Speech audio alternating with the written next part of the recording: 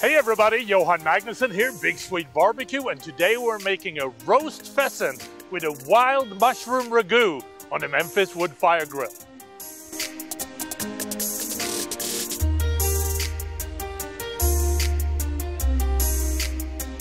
The first thing that we want to do is prepare the pheasant before we throw it on the grill. So here are the steps.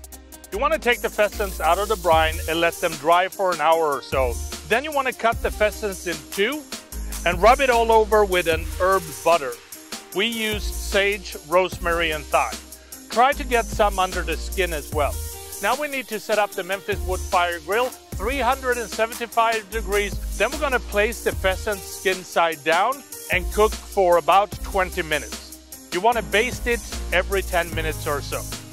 Then we're going to turn the pheasant skin side up and continue roasting and basting until you reach an inner temperature in the thigh of 160 degrees. Now while the pheasant is roasting, it's time to prepare the wild mushroom ragu. In a large deep skillet, heat olive oil and then add the pancetta. You want to stir until golden, about 5 minutes, and then remove the pancetta from the plate. Now it's time to add mushrooms to the skillet. I use a combination of chanterelles, oyster, and shiitake mushrooms. You want to cook this over high heat and stir occasionally until lightly brown and soften, about 8 minutes. Then you want to add shallot and thyme and cook, stirring until the shallot is softened.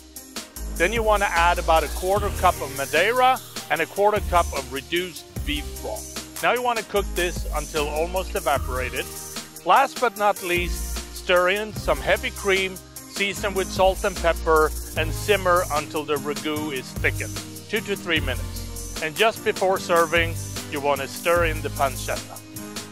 And that is how you make a roast pheasant with a wild mushroom ragu on the Memphis Wood Fire Grill. Now if you like this recipe, please subscribe to Memphis Wood Fire Grill's YouTube channel or check out their website, www.memphisgrills.com, for more recipes like this. And I think the only thing left for me to do is to try this and see what it tastes like. It smells amazing. Rich, earthy, super flavorful. I hope you try this at home. Happy grilling.